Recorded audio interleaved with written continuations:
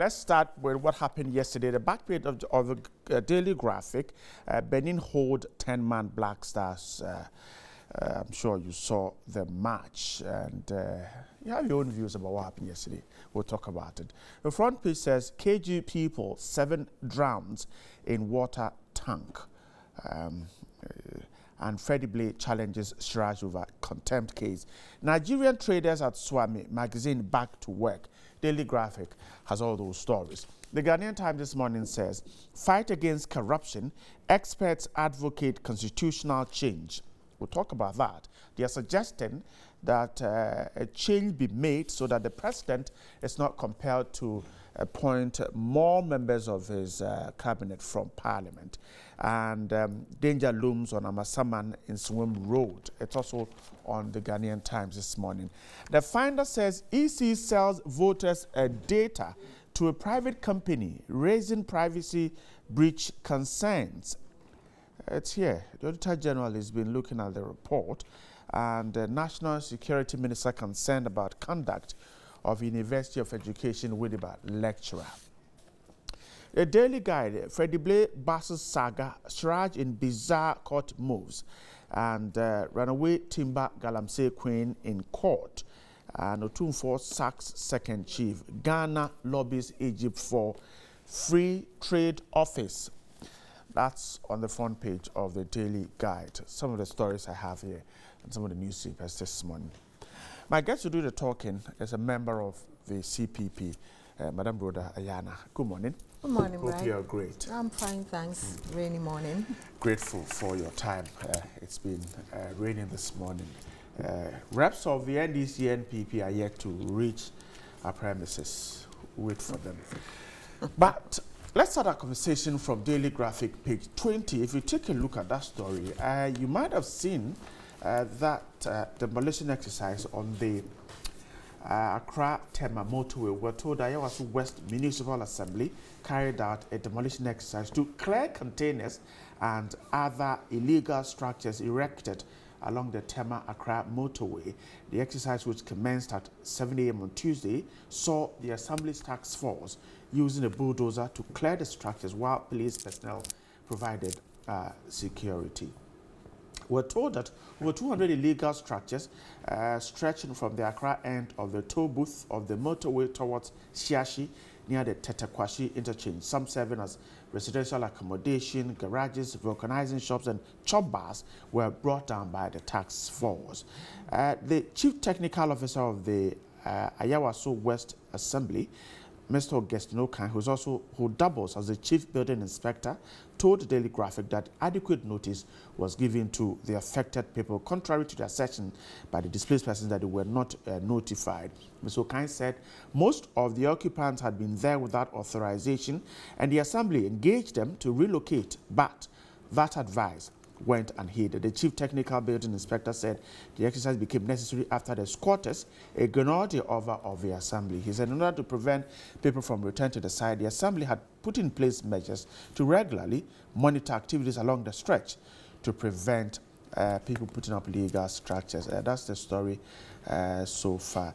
The residents, those affected, condemned the officials for the manner in which they conducted the exercise. Once again, Madam Broda, demolition. We wait, they come, we go and demolish, and yet we wait again for them to come back. Are we doing the right thing? Good morning, Ghana. I don't know whether to say it's a positive move from the Assembly or not, but I'm just wondering, how come the squatters are complaining that they were not notified? Right. The truth of the matter is that you do find them writing on the various containers and stuff, remove, and a date is given, and it doesn't happen. So I presume they thought that it was going to be the same old story. I've always advocated that we don't need squatters around residential areas. Not only are they a nuisance, but they also converge there, and there's so much sanitation problems because they don't have washrooms, they don't have anything, and you know, like you virtually are surrounded by rubbish most of the time because they don't have washrooms. They do it in black polythene bags. They throw it all around. We see them. But then I also think that when we are doing such things, we should do with a human face. To take them by surprise that way, maybe at dawn, it's not really nice because we had children staying there, babies, and like they're talking. I mean, these are hard times in this country. And to think that people would just go in and demolish, you know, without that human face is what bothers me. And it looks like in this country, there seem to be two laws for two different sets of people. The rich have their law and the poor have their law. Because you see, when you're going from the Ayawaso West Wogan, right, the East Legon police station, you see that forest reserve, they started demolition right after the MPP government came into office. At a certain point, they stopped. Are you getting me? And they stopped because people who own those structures there are people that matter in society, so to speak. Now, those people have now put up permanent structures, that's block work, which is not allowed. But then you can't actually blame them because if you look at where the police station itself is sited, that is what has given them the courage to also put up those black factories. So you see that now we have shopping centers coming up. Coming up around there. Coming up around there. We have other eateries and other things, provision shops and stuff coming up, all because of this situation, that police station over there. So I am asking, how come they did not demolish those structures and have given them the opportunity to put up permanent structures? And they get up in the morning, go demolishing poor people's kiosk and containers. You should always start from the big people. They should know better. They should know that these things are not right. But right, if we're going to start demolishing on the motorway, it should be on both sides. Because the motorway had 300 meters of space left. The MPP under President Kufuor reduced it to 150. And still yet, we are seeing illegal structures coming up. I mean, why do we do that to ourselves? Why are we so selective when it comes to justice? Why should it always be the poor who are made poorer when such things happen? And Ayawaso West Wogan, they are demolishing. But they are the same people who intend to put up a market right at the curve at Shashi, where they now have a carport. Does it make sense to put up a market when we know the history of markets in this country, the kinds of sanitation problems we have in this country when you have markets by the streets? And Ayawaso West Wogan wants to put up a market just at a curve.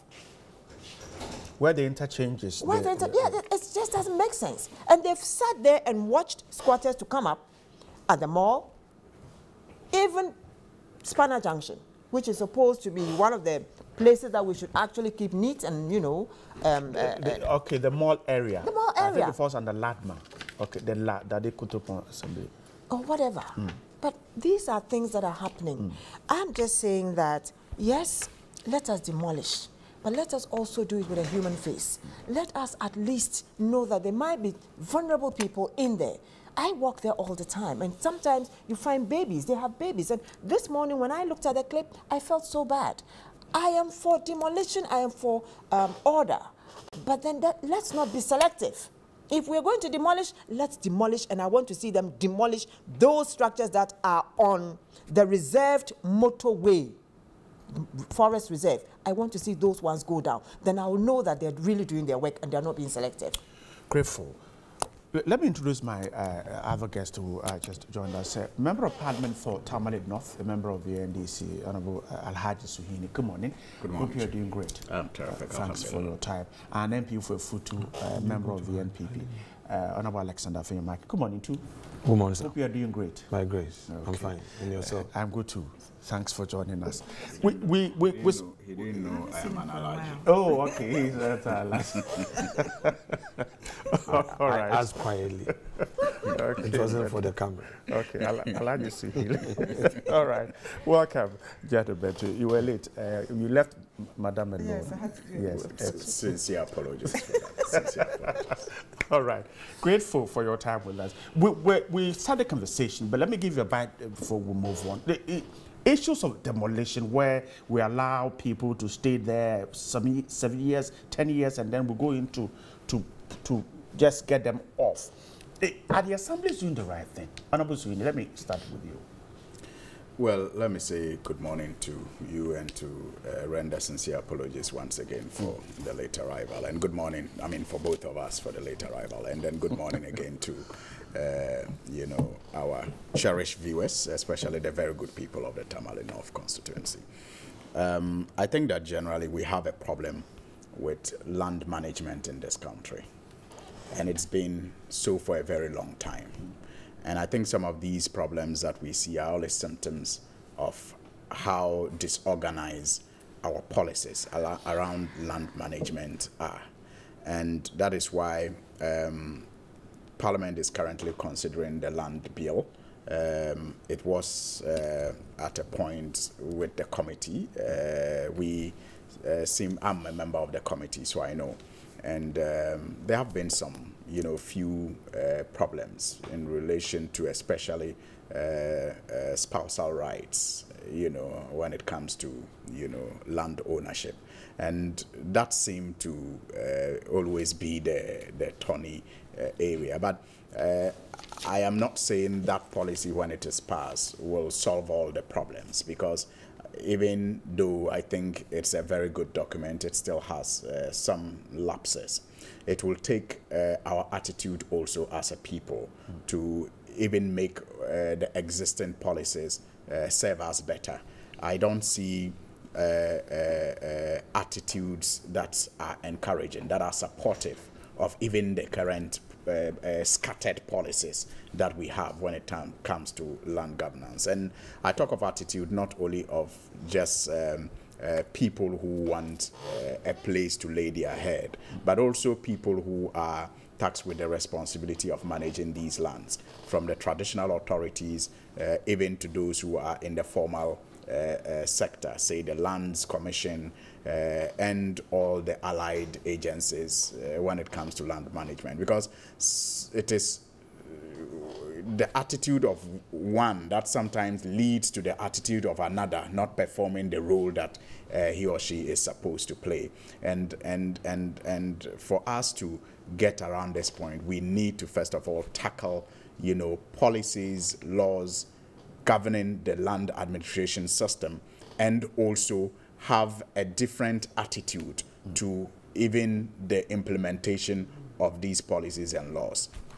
Beyond that, what currently pertains is simply unacceptable, and I wish I didn't have to add anything to her point. I mean, sometimes the uneven-handedness that you see in the way that we deal with people who clearly are not respecting laws when it comes to citing of properties on lands that are reserved for whatever purpose leaves so much to be desired, and we must all be worried about that. And again, the way sometimes it appears as though people check their responsibilities over a very long time, only to wake up, you know, in the wee hours of the day to act like, you know, they are being callous, you know, and sometimes to the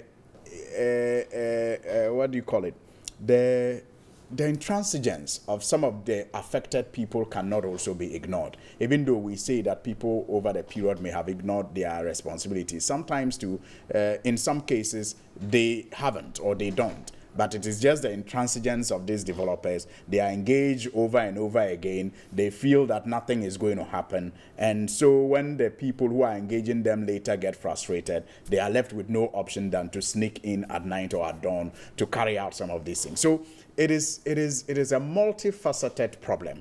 And I think that for me, we need to have our laws, you know, put together and pointed, you know, in a very good direction, and then also work on attitudinal change, and perhaps we'll be making a headway. I'm grateful. Oh, Honorable Afenyo-Markin, let me quote one of the squatters. She says, you know, we are in the rainy season and accommodations hard to come by in Accra. Where do they want me and my children to sleep tonight? This is so inhumane. That's one of the squatters, Memuna Isa, a chop bar operator. In dealing with this problem of squatters, turning attention to providing accommodation should be a way out of it? Well, thank you, Bright. Let me say good morning to my constituents in Efutu. Unfortunately, we allow such sympathy, patronage to, as it were, divert our attention from the real issues. Suhini has spoken well. Madam has also made some very good points. But let me add the following. Under normal circumstances, when you want to engage in a land transaction, my view is, first, you conduct a search. After that, you make sure that you register. You want to build, you get a permit. And then you go on with your construction. But you and I know that 99.9% of Ghanaians will not even want to do a search. Towards the toll booth, to your left, up on the hill, all that stretch. The Wager toll booth. It is so, yes. The Wager toll booth, thank you. GBC lands. People have beautiful houses there. When you ask them, they say, oh, we know. When we did a search, we were told that that is for GBC. Somebody will want to sell the property to you and tell you that the condition is that you cannot register. People still take that risk. Adam has talked about this, the reserved, space on the motorway. People know. Let me go take you back to my constituency. Irrigational lands. People are selling. The beachfront. People know. People are developing it. You ask, they don't have title. They've gone to Lands Commission. Lands Commission has written to them, you cannot, we will not grant your application. They come. So, unfortunately, who would have to take the action? The one with executive power, the politician. And the problem is, if you are the politician, you want to take a step, then you know how it plays in Ghana. Oh, you know we are poor. Oh, we voted for you. Because you suspect I'm an NDC, because you suspect I'm this, because I'm an MPP, then everything would just become bizarre.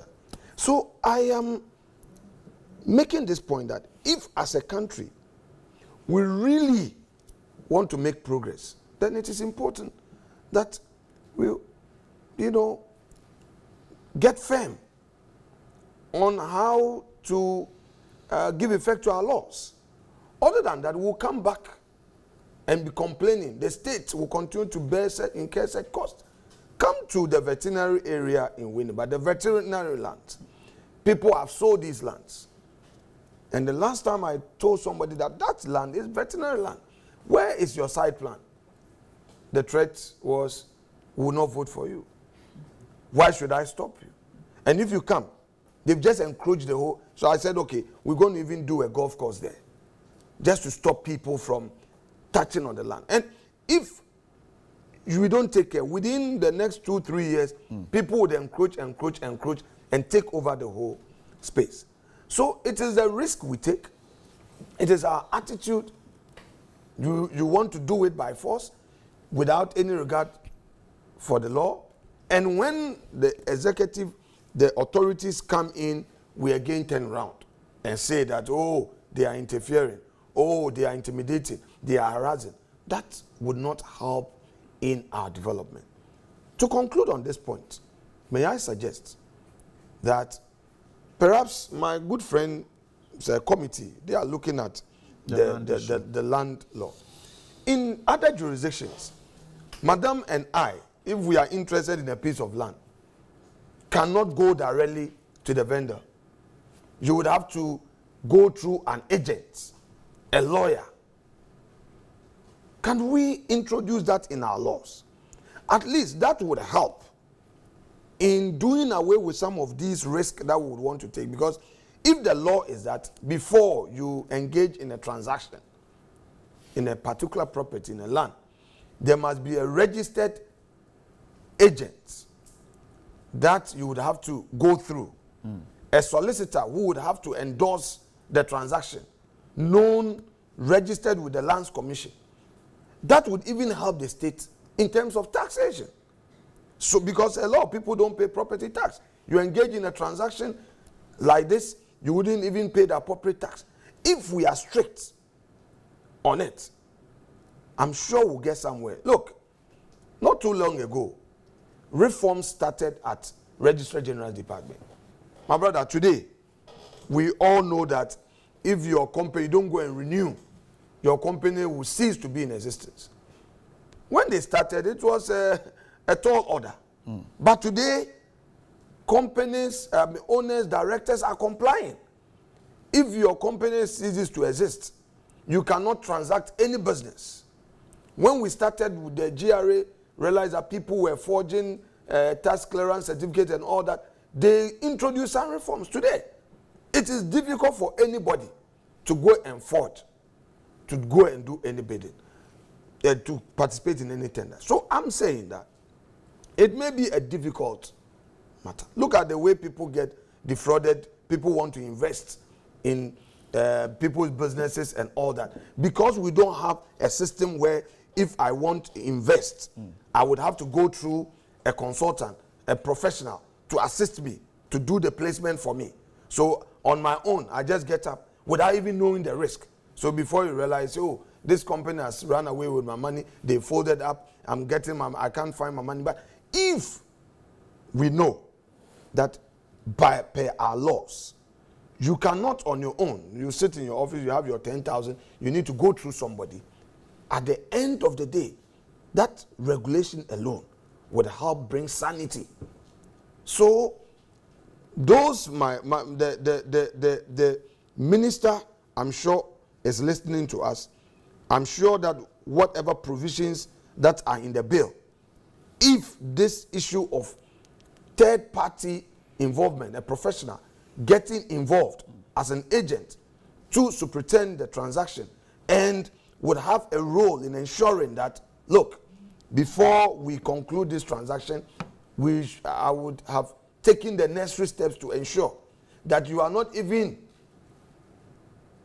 going onto state land which you cannot engage in a transaction on, or that the title to that property upon which you are engaging in that transaction is perfected, the appropriate tax is paid once the transaction is sealed. All these will help. But these quarters, I mean, I really do not know if they care about all these. I mean, they are compelled to move to where they are due to certain conditions. Wait. So, wait. You see, it's one thing. You are telling me that somebody is settling on a property. Do you know that some of these so-called squatters end up selling properties exactly. when they know they don't have title exactly to the it? point. Don't let us make it overly simplistic by saying that somebody has come. So bright, you go and buy your land. You have title. Somebody comes and says that I'm a squatter, I'm poor, I've not been settled, I'm on your land. You want to move on your land, it becomes a problem. You are going, it's a waterway. Then you say, oh, I don't have a place to sleep. I am coming from Winneba. I'm coming from Boga. I'm coming from Nsema. I am poor. Let us look at the issue of housing separately. Let us look at social intervention by government in addressing some of these challenges. Rather than overly simplifying the matter and saying that, oh, somebody is a squatter, he needs a place to lay his head. Housing is a problem. Yeah. So the person has put up some temporary structure and don't go and demolish it. I would think that the executive should rather look at the point where the person is actually putting up the structure and stopping the person. And not wait for 10 years. Exactly. I mean, you don't wait. You don't wait for the person to put up the structure. Then thereafter, you want to go at dawn and, pull it down, and it becomes another issue. Okay, grateful. Let me get Madam to wrap up for us. Yes, you see, this issue of squatters and the like, I just want to ask, how many low-cost housing has government provided for ordinary people? Madam, What that is kind a of different facility has transaction. been put in place? You see, That's let me different matter. Mr. Afenimake, no. Who is a squatter? We are in this country But where who is a state, squatter? where state, allow him. where If we state- need to go state on with this lands, conversation, we will. state lands are given to big people. Ministers and the likes, you are the ones who are the beneficiaries No, of no, I've state not lands. benefited from it. I'm not saying state lands. No, but It is mention one the or two people you beneficiaries, know. the beneficiaries we of state cannot lands. mention names, I'm but not we know mentioning state names. lands are We given know to state lands, people. and we know So, state areas. Madam, When you go to you cantonment, go on. you go to the Ridge, you go to all those places. They are not being inhabited by ordinary people. They are being inhabited by very rich people and public officials. At the end of the day, how do you expect an ordinary citizen who is a civil servant or a public servant earning less than 2,000 Ghana cedis a month to go and be able to afford those places? So it is something that government has to look at. It is not a question of looking at them as squatters. Rent control laws, that's an institution. What has government done about rent control? That is one place that can at least give them a cushioning. Because at the end of the day, when you go to rent a house or an apartment, you are asked for 2 years advance. People in this country cannot afford it. That is something we have to say, and say it well. State Housing Company of Ghana, what kind of housing do they put up? Do they put up houses that ordinary Ghanaians can afford? No.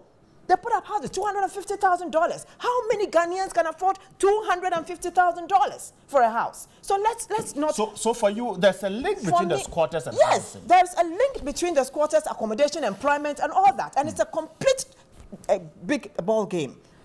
You understand? The governance of this country has gone down the drain. I'll come to you. No, I don't At the end of the day, so what I'm saying is that... So all I'm saying is that let's not, look at squatters as other people coming from space. They are Ghanaians. And therefore, when we are making our laws, we should take them into consideration. We should not just look at them that we can just go and push them off. No.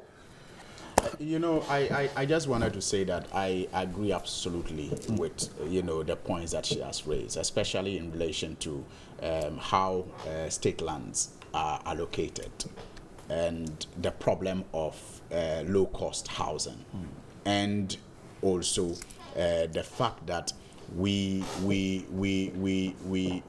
tend to sometimes ignore even the role that the rent control office can play in resolving some of these matters. Because, who is proud to be a squatter? But sometimes people, by circumstances, are compelled. We have to first of all understand that. And what are the circumstances? One of the problems could also be the fact that the person cannot even rent, space that is available. Either space that has been provided by government because, like she says, it's too costly, either as a rent or to buy it is too costly, or even when you go to the ordinary person who has space for you, you are asked to pay 2 years, and the rent control office is unable to help you. And if you don't have the 2 years, rent advance, which if you divide by half, can give you some place to lay your head, you will find people engage in that. So that's why I'm saying that we need to first of all put our laws right when it comes to land, administration in this country, and also work on attitudinal change, both at the formal level and also at the, victims, because I call these people victims, the victims level. And then also not lose sight of the fact that it is the responsibility of government to house or make housing, make housing, what do you call it, a priority. Because at our level, really, you cannot expect everybody to be able to own a house. And that is why social housing is very crucial, especially for developing countries such as ours. So I absolutely agree with her points. Even though I also agree with my brother's point about us not sometimes simplifying this thing and making it look like all those who are affected, in the way that these demolitions happen, are innocent or victims, because not all of them are. Like like you said, some of them are actually sharks in this business. I mean, they encumber the place, they take the land, and then before you realize they are selling it. Become owners. You know, they themselves will even make money from other, you know, poor people who will have no choice and go and build their home somewhere. They no longer live there, but people pay rent to them when he doesn't own the place. So we have to, you know, look at, that's why I said it's a multifaceted problem. And so let us not just look at it simplistically. Right. Let me quote another from here. There's also this victim whose name is David Kumsi. He says that he told the Daily Graphic that he had lived in the slum for 7 years, emphasizing that he was forced to live there due to challenges in finding accommodation in the city. So perhaps the question is, maybe we'll have to look at housing. Yes. None of you, We have to. Right. We have a housing deficit in this country. It must be looked at. Government policy must be aimed at addressing it. Over the years, efforts have been made. But question is, has it sufficiently addressed these? No. Should we continue in pursuing that housing issue? Yes. So, coming back to the point on the table, we are talking about people who illegally put up structures. And that is where I have a problem with my respected friend to my right submission. You see, when we mix the issues, we may be making points that are very valid, but how we situate it become problematic. And I would explain why. If we are dealing with people illegally putting up structures, let's not bring in the issue of they are doing this because they are poor. Wooden structures. Wooden structures. Well, you were not too happy when I tried to interject. Wooden structures. We're not talking about. Yeah, whichever structure. I mean, why wooden, steel, block, it is illegal. That land is not yours. Don't let us encourage that. Don't let us create a certain impression for somebody to come to TV3 and say that I am poor. The space that you have for car park, I'm putting up my wooden structure there. Don't let us give that impression. Don't let us create the impression on this platform that in Ghana, there are some people high in society who are benefiting from state lands at the detriment. Hold on. You see, Bright, we can make such sweeping statements. It may be enough for our purpose, but the effect of it will be to be creating a certain negative impression out there. The question is, if there are state land, somebody has applied for it, a company, an individual has applied and has paid. Look at it in that context. Applied as what? As which person, which individual? Why? If you go and apply for a land, if you apply to be considered for a property, whether a state property, I mean, whether for state housing or if you go to term at TDC and you go and apply, are you saying that at TDC they are selling only or considering application of politicians? So I'm saying that the real issues are there. It doesn't happen. They should advertise. Please, with all due respect, good. If your contention is that there should be an advert in the papers, I think it is valid. But that is not what you've just said. You are saying that instead of the land benefiting people, the it is only majority. exactly. It doesn't happen in our situation. Right? If you allow me to make my point rather than attempting attempting that approach, of time, we will not make. I want you to make a categorical statement as to whether it is happening or not. If you allow a flow, you would understand me. I am saying that the point she's making, she's mixing it up. She's creating the impression that land meant for everybody, all right, it's being limited or restricted to a select few. And I'm saying that that is not the case. Answer this question. What is your it happening or it is not happening? What is happening? Is it That the case? No, are you saying public officials acquiring lands meant for the larger majority? Is it happening or not? At where? No, I don't. No, you no, see, at I don't where? want to mention it, but I'm asking you a simple In that question. context. Just answer and let's In that move on. context, I do not know. Okay, so it is not I happening. do not know. It is not happening. Of any land meant for. Listen.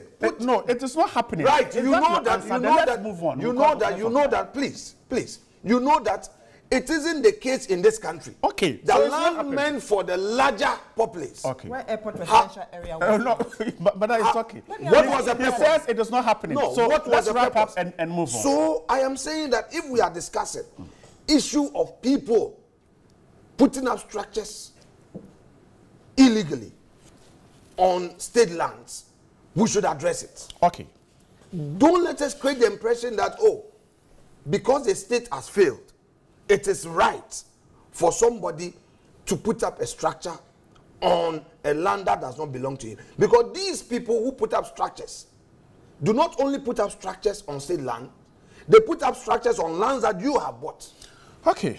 Others have bought as individuals. Okay. So let us address it, that it is not right to put up a structure on a land which does not belong to you.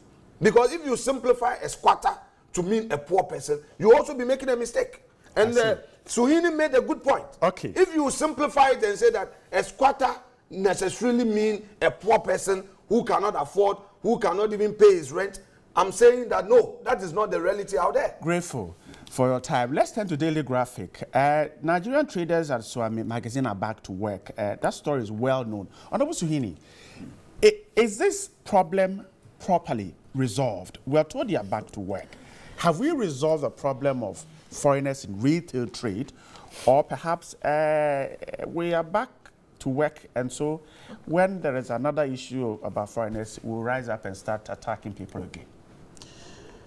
Well, the answer to it is we have not resolved the problem yet. We have just managed to restore calm. But the absence of war does not mean peace.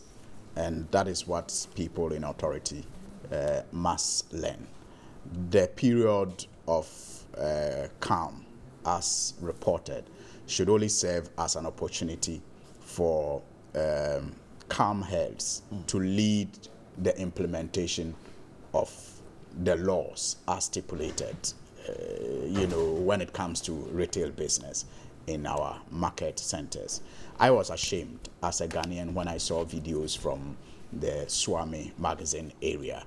That which the traders there engage in is condemnable. It's un-Ghanaian, and it must not be the method that any Ghanaian uncomfortable with the practice of having foreigners engage in what they claim they engaged in should be doing. I mean, that is not the way to deal with it at all. I mean, when we saw our brothers and sisters being chased and beaten in South Africa, we were very appalled at the South Africans. We were very, very, ashamed of what the South Africans did.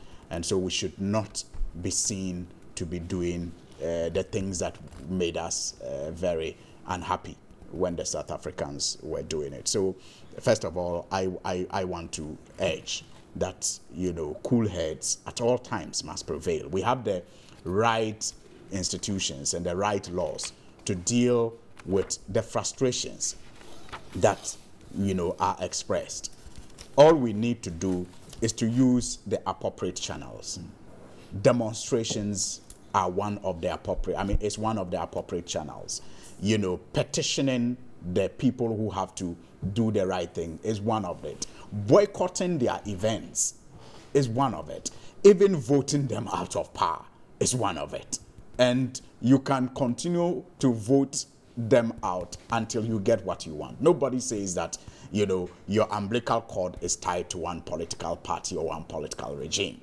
You vote for people to solve your problems. So as members of, as retailers in general, in the coming election, you can make it your point and say, look, come meet us as retailers, assure us that you are going to implement A, B, C, D, and this is how you are going to implement it. Because sometimes it's not just the assurance. You need to examine the solution and the process. So the person says, I will make sure that foreigners do not retail or do not do business in your markets. Don't just shout after you hear that. No. Listen to how the person intends to do it and convince yourself that indeed it is the best solution that will serve your interests better. And based on that alone, decide which party you will vote for. And hold that party accountable. Don't say because you voted for it, when it comes to power, you are going to be patient with it. No. Hold that party accountable when it comes to power. So there are various channels through which we can find resolution to our frustrations, either than resorting to what we saw them engage in. I think that we should not encourage that at all. But there is also a general problem of how, especially those of us in the media, have over the period, created the impression that everyone else who is not Ghanaian is bad and is the one who is engaged in the unacceptable practices. I mean, I don't like the categorization of criminals, especially by the countries that they come from. I mean, very needless. Why will you, in your report about, herdsmen, reduce it to Fulanis? Why? What do you gain from that? It is stereotyping, and it is unethical in my view. If it is herdsmen, it's herdsmen. Where did you go to learn that only Fulani people are herdsmen? They may be the majority, but it does not mean that any other, tribesman or ethnic group cannot herd cattle. So it's something I don't find palatable. You find, for example, recently, 8 kidnappers arrested. And then you see headlines saying 3 Nigerian kidnappers. Out of a gang of 8, 3 of them are Nigerian. Why do you choose to highlight the Nigerian bit of the whole crime when they are just kidnappers? So over the period, you create this impression of foreigners being responsible for our woes, and make it easy for people to target them unfairly when we feel uncomfortable about the situation that we find ourselves. So maybe it should also be a wake-up call for those of us in the media to be very careful about how we categorize these crimes, especially in relation to where the people who have committed them come from. I think it is unacceptable. But generally, I think that, specifically, I think that the government of the day must take opportunity of the calm that we are told has returned to Swami to apply the laws to the best interest of the Ghanaian businessman. Are we able to do it? There are concerns as to whether we can strictly apply the laws. Well, right. So let's subject this whole thing to some practical reality tests. My colleague made a very good point, and let me add on to this. When I was growing up, I heard in Winneba, anytime somebody engaged in petty trading and is doing little savings, they say, okay. My grandmother would save every little of earnings, and we called her Mami Alata. Nigerians come here to trade, to do business. We accommodate them, we receive them, we work with them, we give them places to rent, we rent our shops to them to trade. Whereas under the ECOWAS Treaty, we have categorically said that Ghanaians can go there, Nigerians can come here, Ivorians can move in. Within the sub-region, ECOWAS members can trade, free trade. But again, in our domestic laws, we are saying that yes, there's a caveat. When it comes to retail, you can't go there. That is the law. See, can Ghanaians go to Nigeria and engage in the retail business? No. at the law court complex, the gentlemen who sell the books, the law reports, they are all Nigerians. They are selling their books. Are Ghanaians selling books? No. This was a thing that they just reopened. They said they are back to their business. They are working. So question is, who rented that space to them and all that?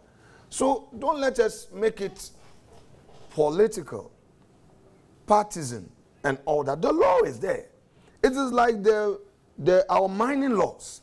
During the NDC time, with all the concerns, they came to Parliament to amend the law, to give room for small scale, medium scale, and all that, at least to allow Ghanaians to participate in the mining sector. What did Ghanaians do? What did we do? We go and register the business. We say we are the owners, bring Chinese people in, and then they take over. Then when the policeman is coming, then they say, oh. Bring Asians. Well, let me. Asians are also there. They are notorious. they have gained notoriety. Yeah, sure, but they have gained notoriety. Okay. They have gained notoriety on record.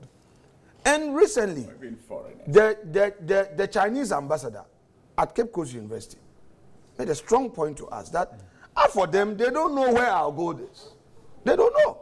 That is true. That is what the ambassador said. Would you say it's undiplomatic? It is not. But do you believe him that they do not know? The point I'm making on this platform is that it's our own people who aid them. Okay.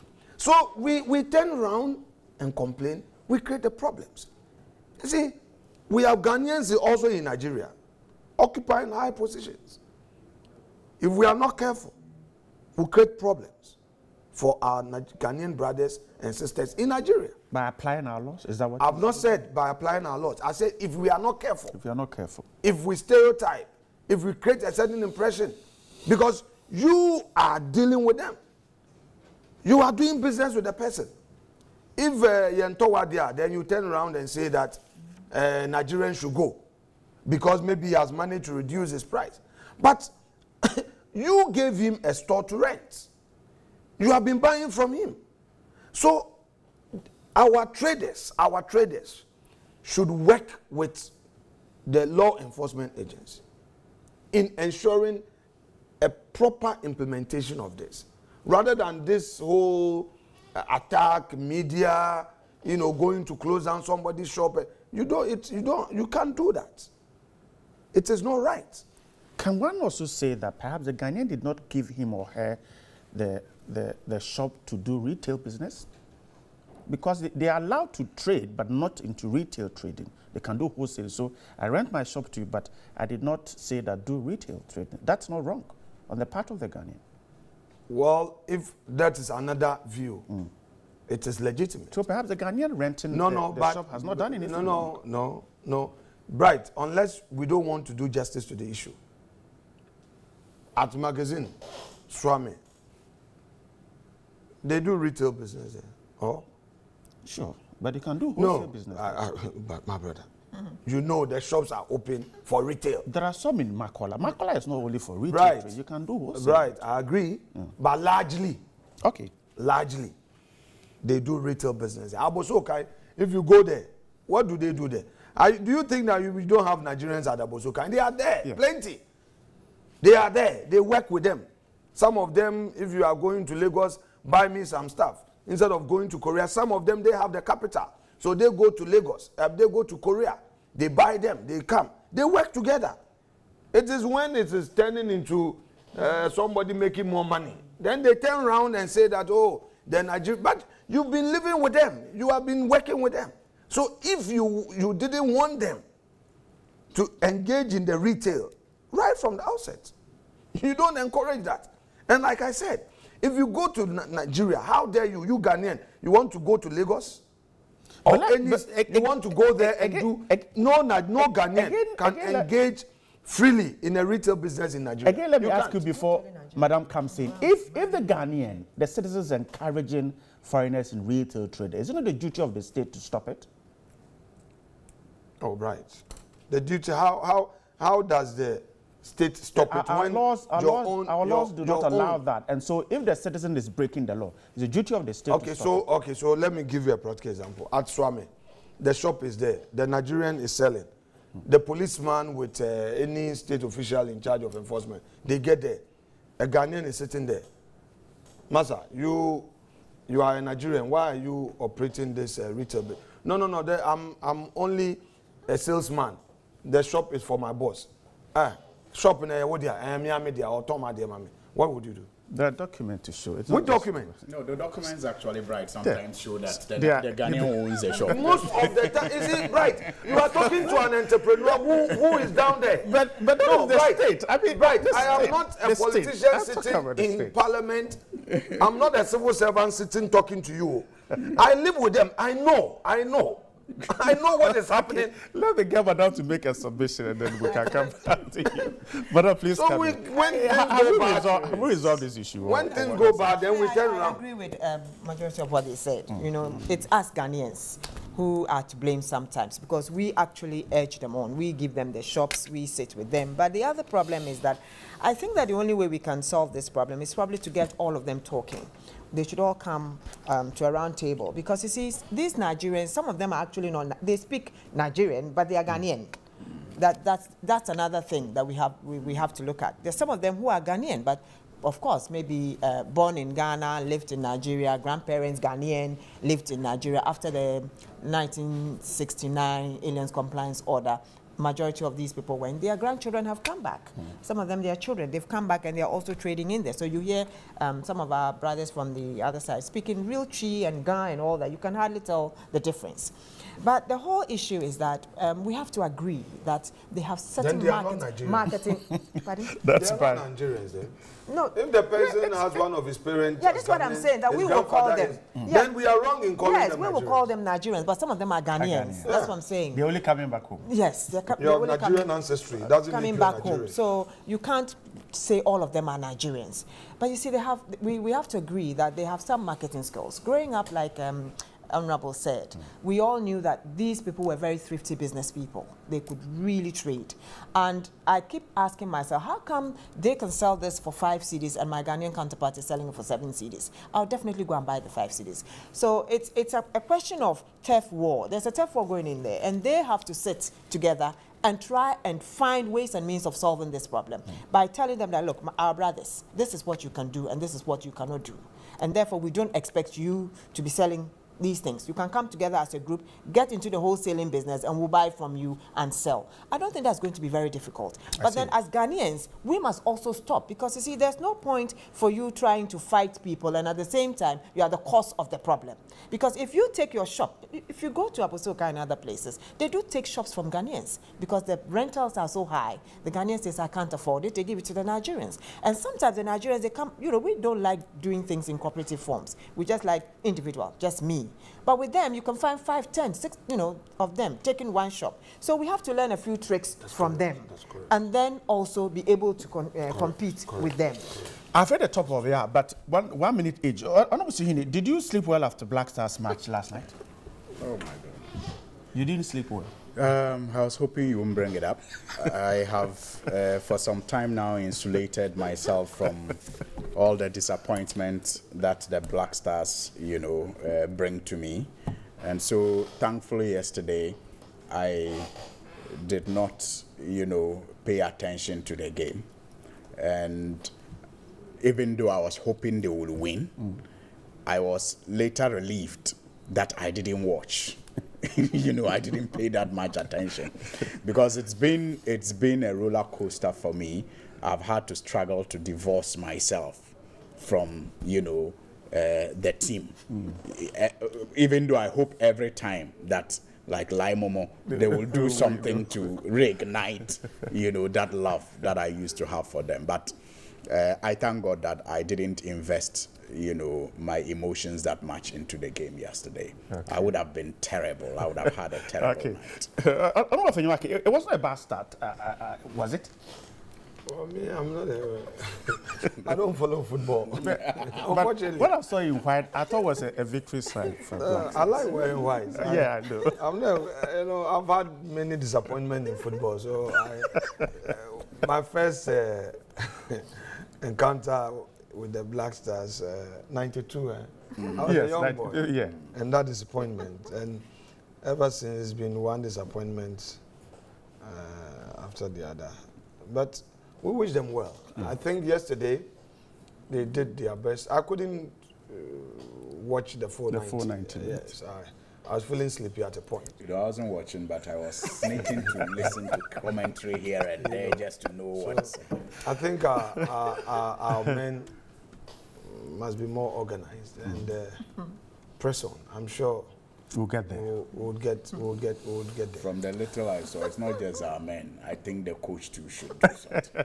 But I'll wrap up for me on this. I didn't watch it. Oh, you didn't watch too? I don't watch Ghana So you see matches. what is happening to the Black Stars. I don't watch Ghana matches. Is because- it out of I fear think it of was losing? 19. Yeah, because I think it was 96. Or is it? I can't remember. The Bukum disaster. Okay. The Black Stars The Black match Stars, with we Germany. lost 6-1. We lost 6-1 Yeah. to Germany. I slept out of the house that day. I didn't know where I was going. I went I to don't lie watch Ghana at matches, a school park near went to home, see. and I just I always have this feeling now that I don't care the that much. matches that you expect Ghana to win, they would always disappoint. So Okay. I don't watch Ghana matches. I went to bed at 7 yesterday just to make sure that I sleep through. We're not here, but kudos to them. They've done well.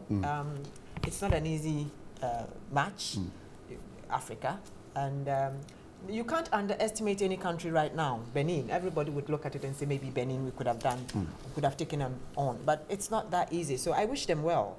I'm really praying that they do bring the cup home. And Ghanaians, we normally start this way, very slow, and then we kind of build confidence, and then we're able to deliver. So I'm hoping that they will deliver. That is hope after all. 2-2 for But Bright, starters.